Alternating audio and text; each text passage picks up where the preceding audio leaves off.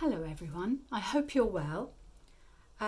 Today I thought I will make use of some of my lavender and I've been making these little weaving wands, mainly because I'm going to give one to a friend for her birthday.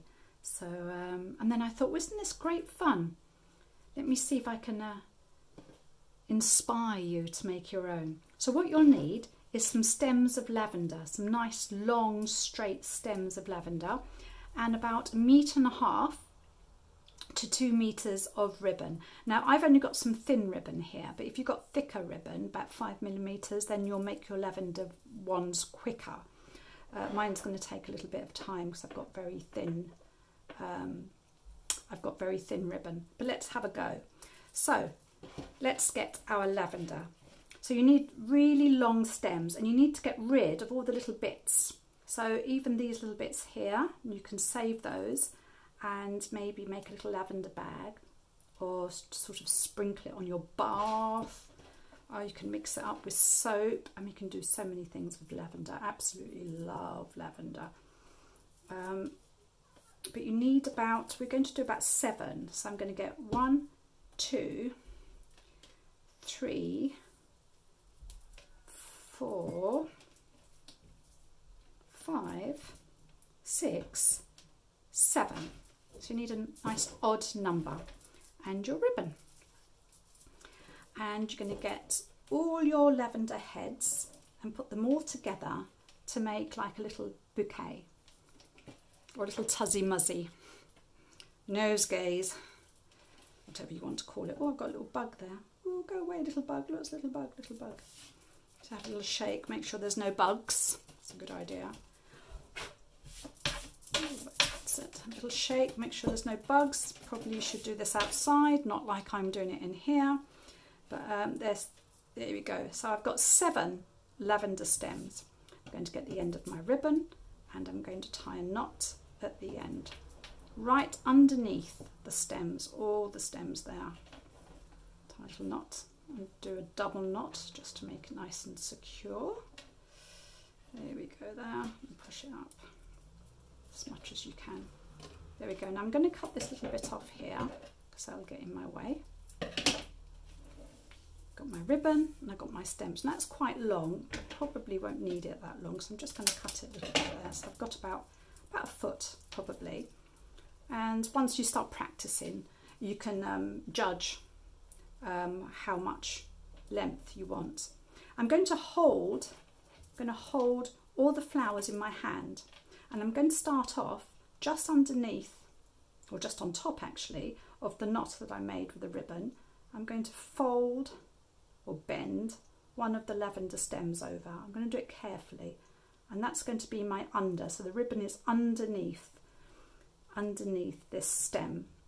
Now I need to go over the next stem. So this is the next stem. So I want the ribbon to go over the next stem, like so.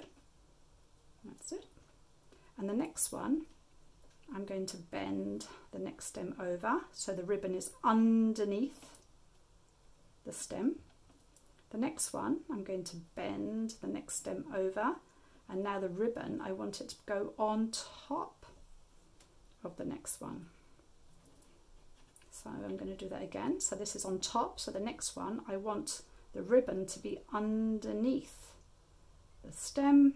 So the ribbon is now underneath. Turn it round. Now I want the ribbon to be on top. So I'm going to put it on top of the next stem. And the last one, this one's on top. So now this ribbon has to be underneath the next one. And then I start again. So when I start again, I find that the ribbon is on top, and then I need to go under the next one, over the next one, under the next one, over the next one, under, over, all the way around. Now the first bit is really tricky. I find it really hard to get all the little bits to sort of stay stay in. But as you go along, you'll find it gets easier and easier. So I'm going under, over, so you can't get lost. So you just look at what you've done the bit before. So now it's under the stem. So now I want to go over the next stem.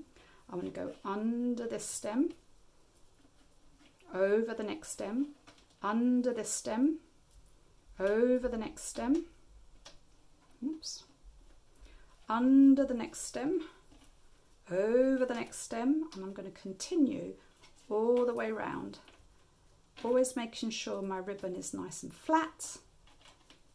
So it's under there, so now I go over, and now I go under, and I go over, and I go under. Whoops, there you go. And I keep on doing that. And if I show you that, you see, you start to see the weave. Now don't worry about these little bits of flowers coming through, because actually when they dry they'll pop off anyway, or you can just pick them off, and that's fine. Now I've got one that I've made a little bit further down, and I'm just coming to the end of it. I'm coming to the end. So I've done all my weaving, and I started off under, so the next one's going to be over, and the next one's under. I'm going to go all the way around, under, over, under and over. And what I can do is when I get to the end, I can actually just keep on turning it around and weave it. I can put a little bow at the end, tie a little knot. Oops.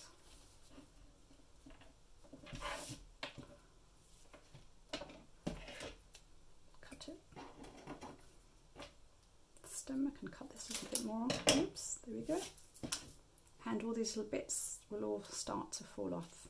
As they dry, these little bits will all come off, all the little flowers that are in between. You can tie it up beforehand, or you can just wait for them to drop off as they dry. But all the lavender is in here. So this is actually like a bottle of lavender oil. It lasts for ages, and you can use it as an insect repellent. You can put it in your wardrobe, in your sock drawer, in your knicker drawer. You can hang it in the car. You can stick loads of them in a vase. You can make them with lots and lots and lots of pretty ribbon. And I think they're beautiful. I really do. I mean, they smell beautiful. You can make them as pretty as you like. I made this one with some wool. That was the first one I made.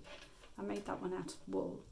And then I made this one out of, this one looks more like a little tussie muzzy, little bouquet of flowers that Victorians would have held. Just like we have our mobile phones all the time with us.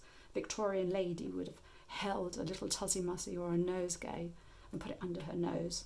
It's because people were quite smelly then. They didn't wash very often. But these are lovely, and you can give them out as little gifts. And I hope I've inspired you to go outside in your garden, collect some lavender, and do some weaving. Enjoy. Bye-bye. Take care.